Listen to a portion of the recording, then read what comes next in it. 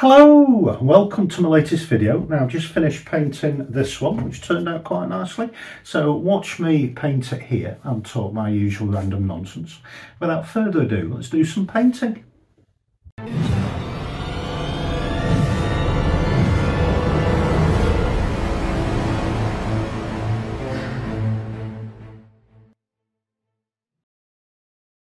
Hello, welcome to my latest video. Hope you're keeping well and all that jazz. Now, I've been up since the crack of Chaffinch fart, about 4:15 this morning because I've been working. But I've finished work, come home, I'm going to do a bit of painting. So I'm going to go on this new stretch canvas I've got. I've put a layer of gesso on. It is 18 by 14 inches.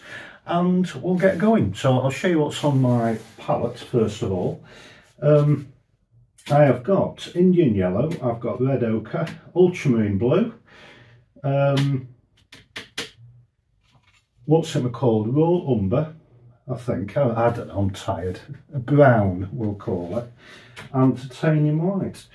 So first thing I'll do is grab a bit of blue and just bung it in this Indian yellow. Oh, dogs are going already.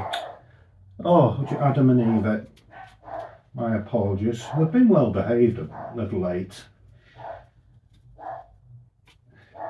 But yeah, my three beloved terriers. So yeah, nice muddy colour. Earthy, greeny brown with that red ochre in. A bit more blue maybe. And there we go. Right then, give my palette knife a quick wipe. Get some ultramarine blue. It's pretty much the same I do every time, each video, with my colours. It's the way that works for me. Makes a nice grey colour.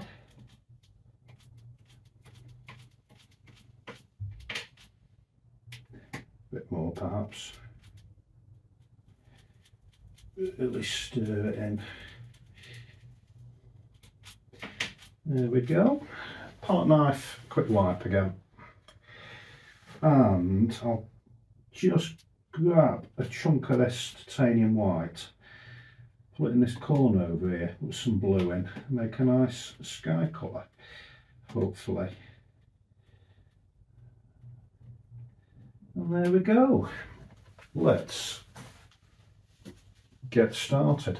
Palette knife a wipe again, and grab my same brush as yesterday. I like this brush, it's my new favourite from the hardware shop. Nice big decorating brush, and I like it. I might get another one actually, I might have spare because it's only around the corner from me. A quick dry because I washed it from yesterday.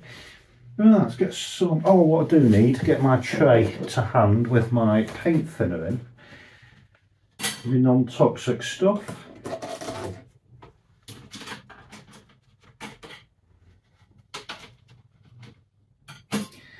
And we shall start. I'll just give my brush a quick dip in that paint thinner. Just grab some of this green that I mixed. Right. Quick, I can't think today. Horizon thing, that's the one. God almighty. I really don't like early mornings, so you know, as many of you know.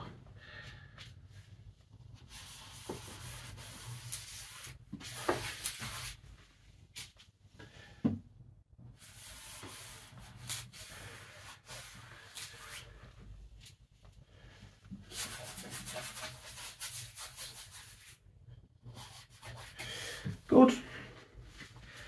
Quick wipe.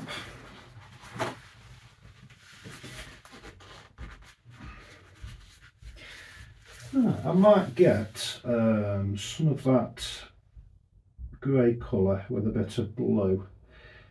I've got grey on that corner, blue on that corner, and just go like that. It just gives the illusion, I suppose, of some distance, which you'll see in a minute.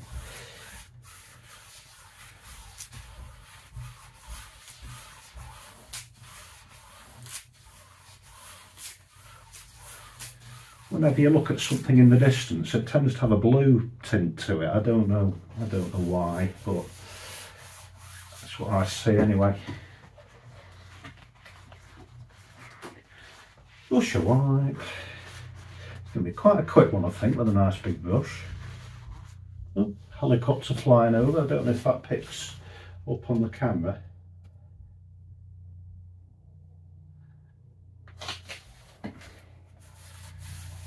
Oh, during my mountain rescue days, I used to go in helicopters. It sounds like Coast Guard. Actually, I've got a good ear for helicopters. I can listen to them and go, oh yeah, that's Coast Guard or whatever. But yeah, a couple of times went training with 202 Squadron at RAF Leconfield, you know, the big yellow Sea Kings and all that.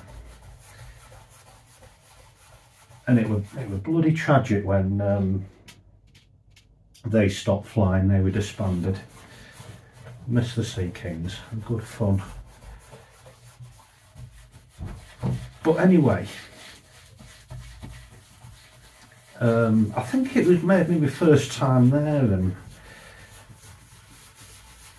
I took a cash card with me, and you know, I had my wife saying don't lose it, you know, otherwise you're dead, you know, the usual. And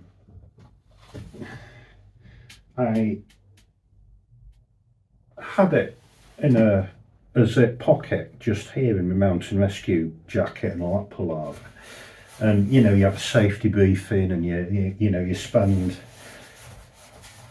a couple of hours going through what you do and what not to do and what to touch and what not to touch, and basically don't die. So you know, we'd had all that, and you know, we got winched up and winched down and flew round and, you know, did all sorts of fun stuff just to get used to it all, because if we were called out and we had to go in a Sea King, we knew what to do and it wasn't all a big surprise, you know. So it was some of the best days ever training there, and you know, doing stuff for mountain rescue. It was just incredible. Lovely cloud effect going on now here, just with titanium white. It's dragged up that blue and the green, which is nice. I like that. But yeah, I had my cash card in this zip pocket, and I got winched up in this bloody helicopter, which is the craziest thing, craziest experience. It's over in seconds, you know, but because we were training, helicopter was only literally here, you know. You could jump and touch the wheel, you know, it's hovering that close, because training circumstances that you can't winch terribly high, you know. If it was real emergency, you know, you'd be up, you know, 150 metres or so, you know, you'd be going up to 100 metres, less than that maybe. I'm probably thinking of feet. But anyway, I got winched up and harnessed myself in and everything else like that, and the noise is tremendous, and you know, you can't hear a thing, and it's all done with hand signals and all the rest of it, and lots of pointing. So I was in the helicopter, I was strapped in, I was next to the big door, you know, and these great big yellow Sea Kings. I was next to the door, and we, you know, the pilots knew it was us. They like to mess about a little. So he just went, and you know, we were, you know, absolutely loving it. It was amazing. And you know, go pretty high as well. You know, it'd be very high up. I don't know how much in feet, because you know, I was looking out the window going, oh bloody hell, you know, this is amazing. I'd forgotten to do my zip pocket up, and unbeknownst to me, and my colleagues opposite on a bench, you know, 3 of them sat there looking at me, all strapped in, just watching this cash card work its way out my pocket, you know, in the downblast of this bloody the rotors and the wind and everything, because the wind is atrocious in them things. And, you know, I looked down, I was aware of it happening, and the wind just snatched my cash card and it just spun in midair for in just seconds, you know, spinning. I went like that to try and grab it, and it went straight out the window and just buggered off over Yorkshire. You know, must have been a few thousand feet up, this bloody cash card bugged off out the window. So if anyone finds it, it's a long shot. But I'd stopped smiling and laughing because I thought, oh shit, I'm in trouble when I get home, aren't I? I spent the rest of the day and the journey home going, oh God, how am I going to explain this? Oh, funny. So there'll be some sheep in Yorkshire with my cash card embedded in it. So, I don't know. It was a good while ago now. But yes, it was amazing fun. I'd love to go back to that. There we would. Great times.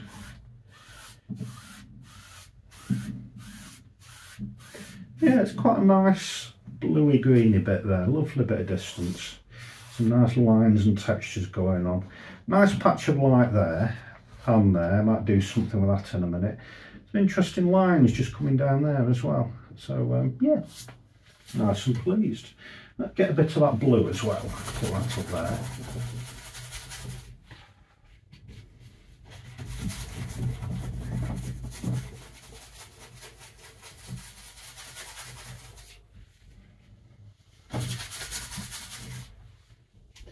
A bit of darker blue as well.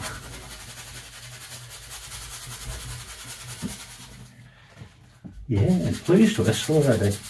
Just shows how quick you can do it. You know, if you're like me and have scant patience for anything, got no patience at all, or you've got a busy lifestyle, doing it this way, you know, it just takes, you know, 20 minutes and you've got a painting. You know, I haven't got the patience to be sitting for weeks on end, you know. And I admire people who do.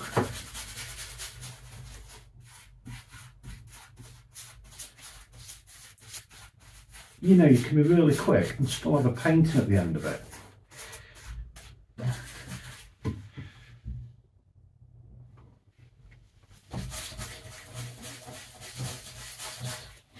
bit more titanium white.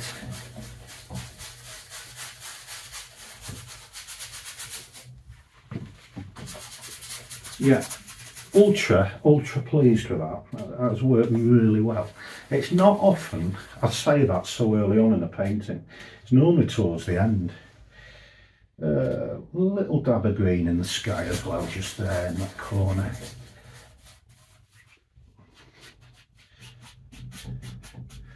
Yeah, I am very pleased. It's one of my better skies. Definitely that is. Right, let's I haven't used much, I haven't used any of this grey actually. Might put a bit down here.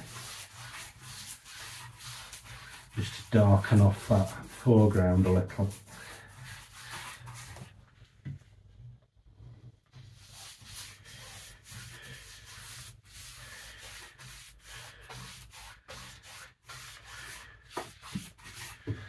Maybe a bit of red ochre as well.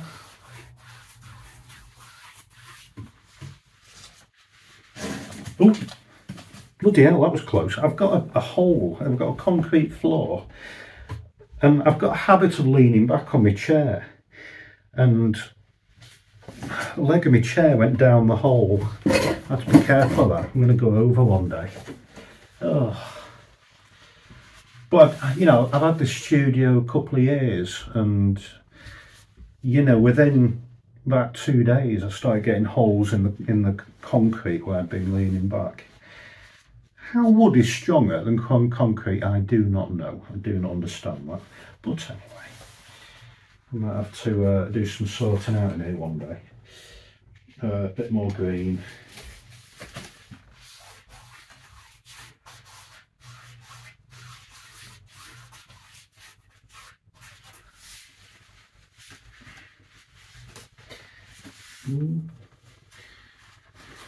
Right, I wonder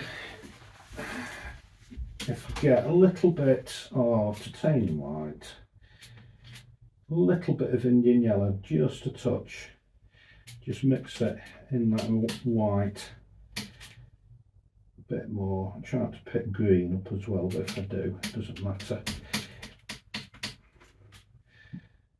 You know, Indian yellow is an amazing colour. It really is. I'll get some more out of the tube, because you know, it comes out the tube brown. I've said it before, you know, you add a little bit of titanium white, it just pops. It's a magical colour. Let's get a little bit more of that.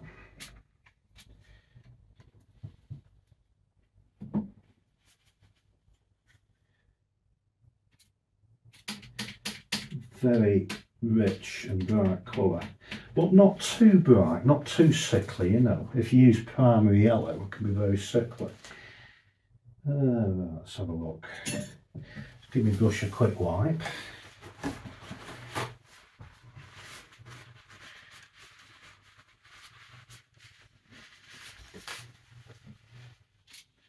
Just pick up some of that.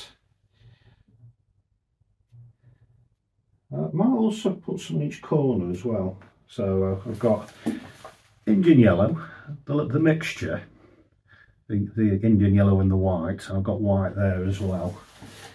Just gently whiz it across, just create a bit of light there. And there as well.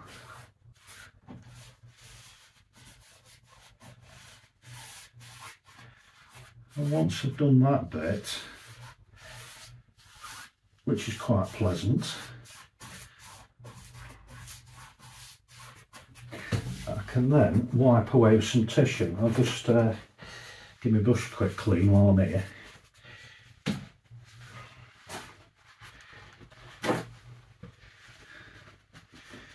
This bit's quite magical as well when it works. It doesn't always work, but a little bit of tissue paper, fold it up, and then just wipe. It just creates a nice bit of light for you. I'll keep folding as I go so it doesn't get mucky.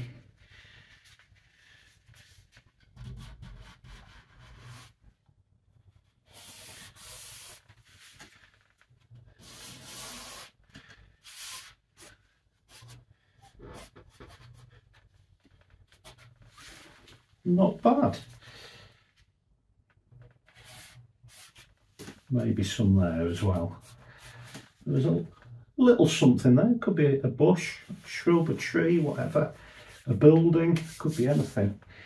A little tiny speck of something. Now get some more tissue. Just rub this foreground a bit. Just whack some texture in. Perhaps trees. Could be anything there.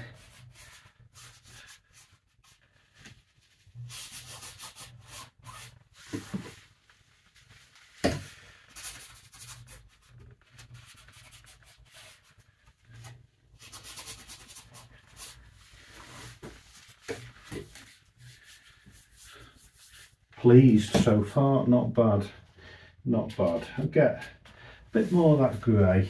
Let's put something there.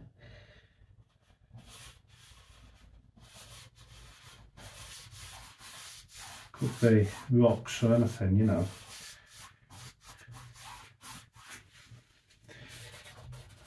And there as well.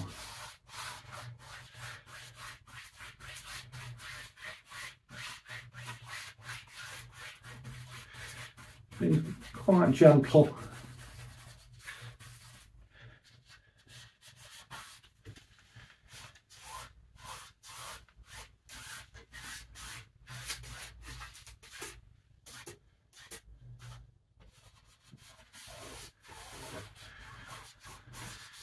Yeah, quite pleased. There's some nice distance going on there.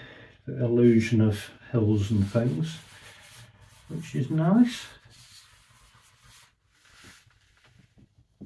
Yeah, I think we're nearly there. That's how quick it is, you know.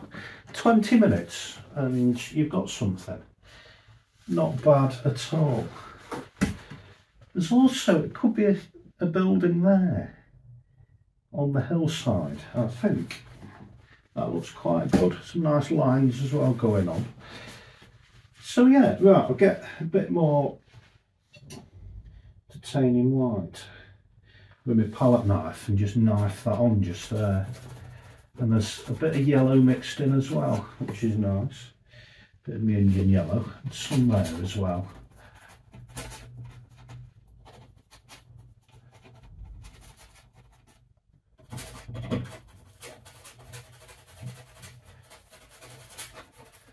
And that is all there is to it.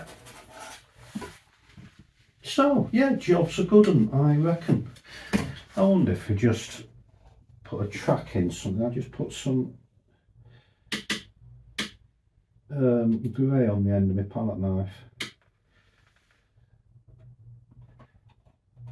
Track a road or something just there maybe.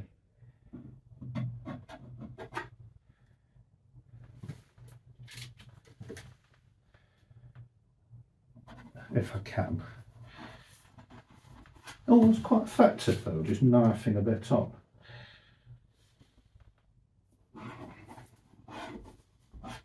Bit of yellow. Yeah, that's worked quite well. Goody gun jobs. Right, where was I? That track or whatever I was going for.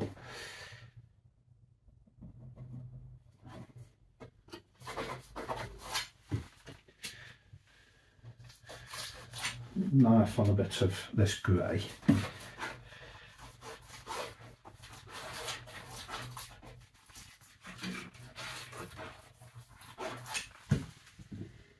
Yeah, not bad. It'll do quite nicely. So yeah, I think the job is a good one. Yeah, I'm not 100% sure about that track, but yeah, it'll do me. It just leads the eye in a bit. So yeah, short and sweet, ultra quick.